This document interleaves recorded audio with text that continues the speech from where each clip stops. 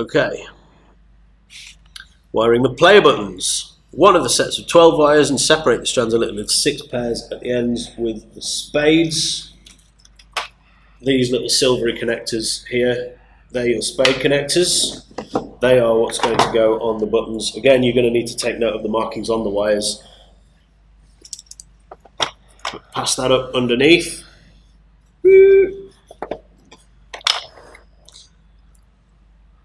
That will help working from one side. Connect each pair of spades from buttons 1 to 6. Your buttons are numbered now. I'm going to start at this side, so to peel them off a bit.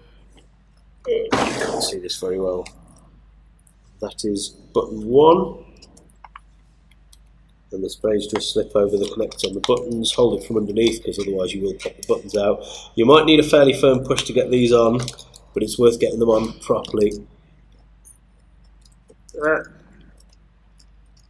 He says failing to get them on properly. There we go. So that's button 1. Button 2 is going to be the next pair. Make sure you get the pairs of wires next to each other. Peel it down a bit.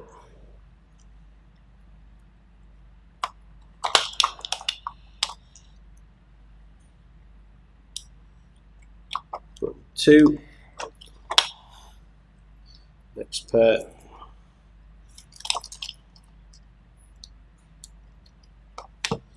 Button 3. If you really want, you can make sure all the contacts on the buttons are facing the same way, whichever. Really doesn't matter which way around these wires go or which way around your button is facing. It's a contact switch, it's completing a circuit, it'll work. Button 4, which might need to be slightly longer.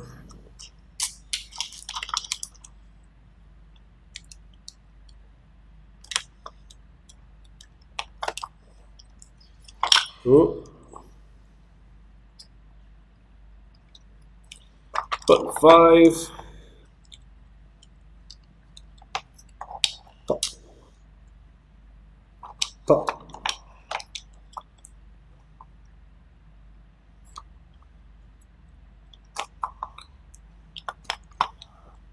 And button 6. There is actually a noticeable click, for want of a better word, when you push these on all the way, so make sure you feel that and make sure the bottoms of the spades are almost touching the switch on the bottom of the button.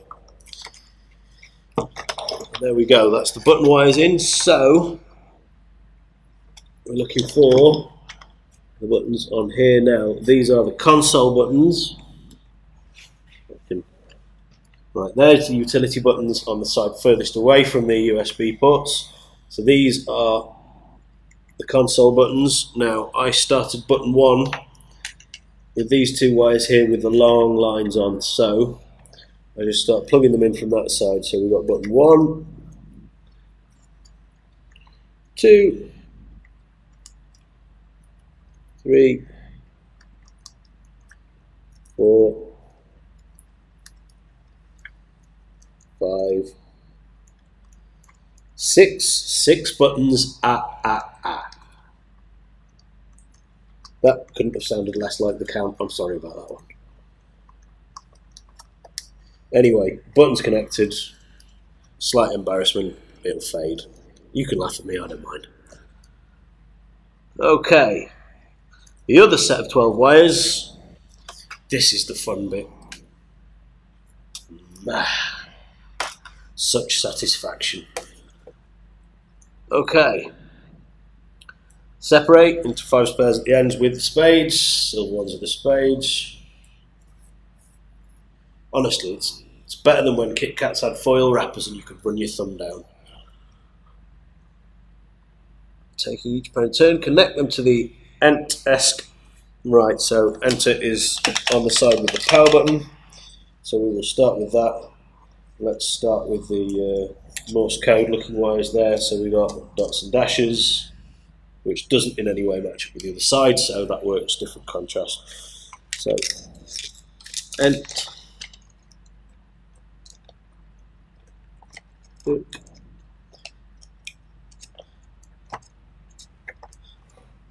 This is kind of fiddly. Let's see if we can get it that way. Here we go. That's the first one now. The second strip is going to have to be peeled off a fair way. I can just dig them out. It's these two, isn't it? Lovely. And these go over onto the second button just down here. I have no idea what you can see on this camera. Oh, very little from the front. Okay. Maybe you can see it there like that. It's easier to put them in from the screen side though. And there we go. Let's enter and escape. Those do actually map to the enter and escape keys. So when you push those two buttons, that keyboard signal is sent to the Pi. It's useful. Where are we at now? 1UP and coin, which would be these two on the front. 1UP is the one on the right when you're facing the console, so this side. And it will be the next set of spades, which is this one.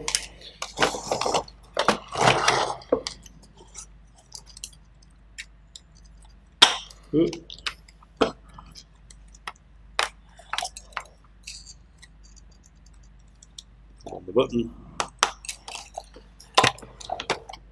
1UP, next set.